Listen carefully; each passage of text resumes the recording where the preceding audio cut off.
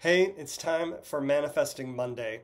Personal growth has the potential to expand by leaps and bounds this week. And a quick idea, an agreement to create with someone else, an opportunity that you say yes to may suddenly put you on a clear path to your true calling while living on purpose.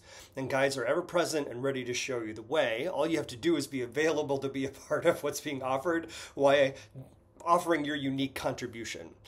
Now, tarot has been a part of my life since I was 10. And when I was given my first deck as a present, without much thought, and once it was in my hands, I said, yes! I knew I was meant to be working with this tool. And what I didn't know was why or for what purpose. I just knew that was to come.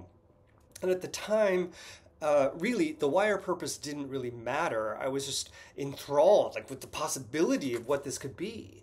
And that's what the energy of this week should feel like. The excitement of something new, opening doors you never dreamed existed, just like anime. A feeling of possibility, a sense of coming home. So, for our card of the week, we got the Four of Cups. Pay attention to who's around you.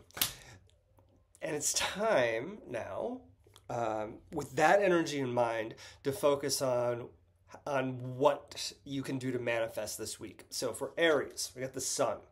Trust the process. Gemini, we've got, or Taurus, sorry, we've got the Empress, time to reinvent yourself. Gemini, we've got the Four of Wands, make a personal commitment. Cancer, we've got the Page of Swords, be rash and maybe a little brash. Leo, we got Judgment, trust your inner sense of knowing. Virgo, King of Wands, act with precision and swiftness. Libra, we got the Eight of Swords, set clear boundaries. Scorpio, the High Priestess, a guide is present to show you the way. Sag, we got the Eight of Wands, your next steps are an open road. Capricorn, we got the King of Swords, put your ideas into action.